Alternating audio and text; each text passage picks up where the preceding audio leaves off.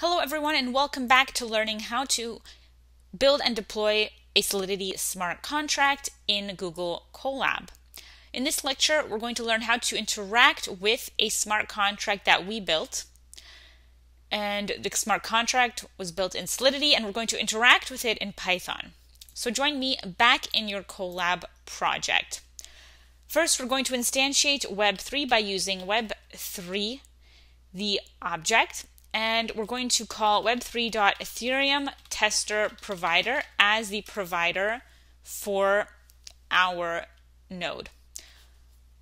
This is the simplest provider for testing. I'm going to set the pre-funded account as the sender. So Web3.eth.default account for doing transactions will be Web3.eth.accounts at index 0. This is an account that will have test ether available for you because we're using the Ethereum tester provider. So it's very easy to get started and it has test ether you can use to perform transactions.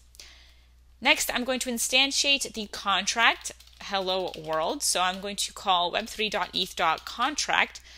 Here I have to pass in the ABI for the contract. So we can get the contract ABI with this previous line that we had, contract interface. So we can use that again.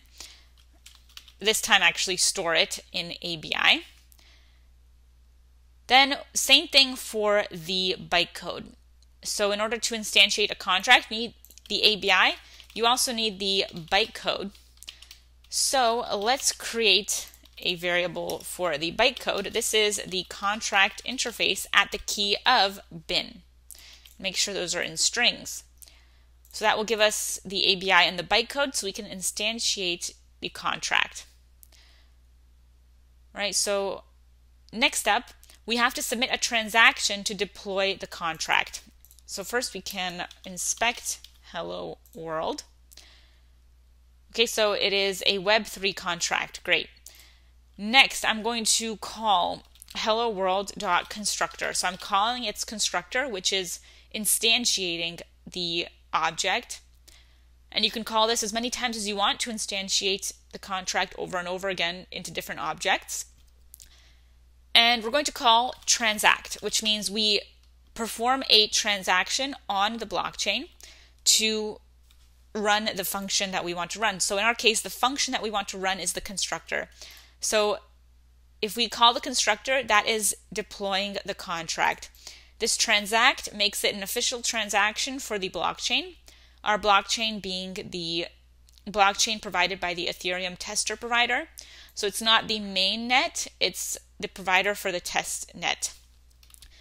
The result of this function will actually be the transaction hash. So you can print out your transaction hash. I'm going to run the code cell and we get the hash as a result. Okay.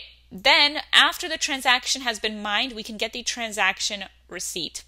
So I'm going to call web3.eth.wait for transaction receipt, passing in the transaction hash.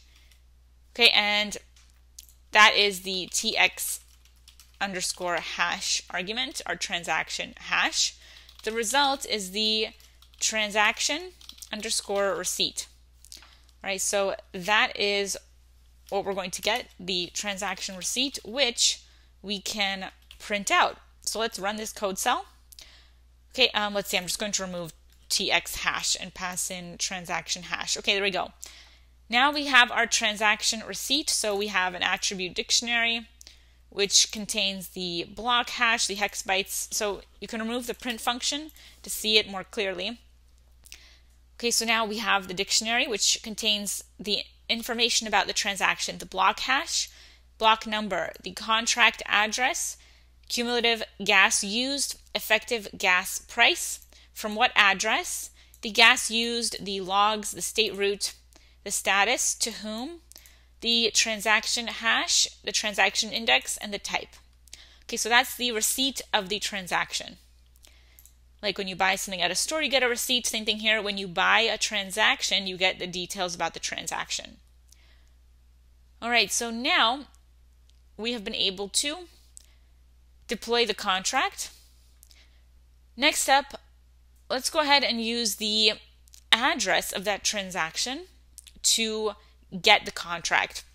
So I'm going to get my hello world contract by using Web3.eth.contract again, but this time I'm passing in an address. I'm going to use my transaction receipt dot contract address, which is a property in the dictionary. Oh, it's a key name with a property as the value. Okay, and then we are going to also pass in the ABI. So that's how you can get a contract. And then you can print out the hello world contract to see the results. So we just get this contract object. All right, then we can call functions from this contract instance. So we can grab the hello world contract and call something like say message and run this cell. You just have to have the function exist. So you can scroll back up and make sure that your function exists. So in our case, we're trying to call say message. Okay, so that has to exist. So be careful of that. Then you actually can't go through it directly like this. You have to go through functions and then call say message and then also add call. Okay, so that will call the function and we get hello world as a result. Now, what if we wanted to change this? Because as you recall from our contract, we have say message, but we also have set message. So what if we wanted to change the message? Okay, well, for that, you have to perform a transaction. Because if I just call set message and pass in a new message here like buy, I can run this code cell, okay, but if I call the message again, you'll notice that it won't change. It will still be hello world. So this function actually didn't work. The reason is that we're just calling a function with the call keyword, which means we're just getting its information. But that means we aren't modifying the state. If you want to modify the state of the contract, that means you want to change something in the contract, like update a value. So to update a value, like in this case, to update the message, you have to do another transaction. You have to pay for it. It's not free. You have to do a transaction so that it happens across the blockchain. And it's not free because in this case, it requires gas. So you can't just call. You have to actually do a transaction. So we can do a transaction just like we did before with this transact. Okay, we can copy that again to see how similar it is. So this time, instead of calling hello world, we're actually accessing our specific contract instance, okay? Not just the hello world class or contract, but the deployment, the object. So we're calling an object. Next, what function do we want to call? We want to call set message, not the constructor this time. Then we call transact, which means we're actually doing this as a transaction. It's going to cost us Ether from our account, which is free for us in this case because we have test Ether in the test account. But if you were using the mainnet, you would have to use real Ether to pay for the gas. Okay, the result of this is going to be the transaction hash again for this transaction. So it is a different hash. So we can call this the buy hash. Okay, so then we can run this code cell. Okay, the contract has to have set message, so you actually have to go through functions again. So note here, for just calling the contract constructor, you didn't have to go through functions, but to call an object's function, you have to go through functions. So make sure you go through functions. Okay, then you can inspect the value of the buy hash. Okay, so that is the hash of that transaction. Okay, then you can get the transaction receipt, just like we did before. So how did we get a transaction receipt? Well, we called wait for transaction receipt. So we can do that all over again. We can call web3.eth, wait for the transaction receipt of the buy hash. Then we can get the buy receipt and run that code cell. And we can inspect the value of the buy receipt. So again, we get the block hash, the block number, which is 2 this time, because our functions we now have called 2 transactions, one for deployment, one for, then we did this function say message. So we have 2 blocks added and all the other information again. So we have our receipt again.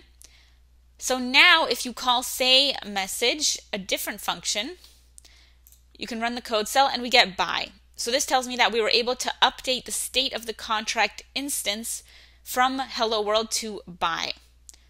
So the actual contract setup doesn't change. It still has hello world because this is just the outline, the file that defines a hello world contract. But I can deploy this contract as many times as I want. Okay, I can deploy, these are all separate objects that all live on the blockchain. They come from the same contract outline, yes, which is like a class, but they're different objects. Each of them has its own hello world that doesn't affect the others. Okay, so that is why we had to go through the contract object to then set its message via a transaction. If you redeploy the contract, so if I create the contract again, then I'm actually going to have a brand new instance. So I can check that. I can create hello world 2. Okay, and I can call this contract again. And I can call hello world dot constructor dot transact. Okay, so I can do this all again, just below. So I can get a transaction hash again. And what else can I get again? The transaction receipt. I can get that again. Just watch out for indentation. After the transaction receipt, we then instantiated the hello world contract. Okay, so I can do that again as well. Get a hello world contract, this time 2. Okay, because it's another one. It's a unique instance. Then I can call its functions. Okay, for hello world contract 2. And this time we get hello world. Okay, so the initial function or the initial contract that we deployed still says bye. Our new one says hello world, because every time you redeploy a contract, you're using the original code all over again, which still says hello world. So if you want to change the message, you have to make a transaction, and that will only affect that one object, that one instance. You can deploy the contract as many times as you want to get back to the original state for whatever code you're using for that original state. All right, so that is how you can interact with a smart contract with Web3 Python. So we learned how we can create a hello world smart contract and then interact with it on Colab. Join me in the next lecture, everyone. We will start a new project. If you liked this video, then go to training.mammothinteractive.com. We have tons more content on blockchain, web development, machine learning, and much more. We also have a membership for just $19 a month where you can get access to our 372 course bundle and counting.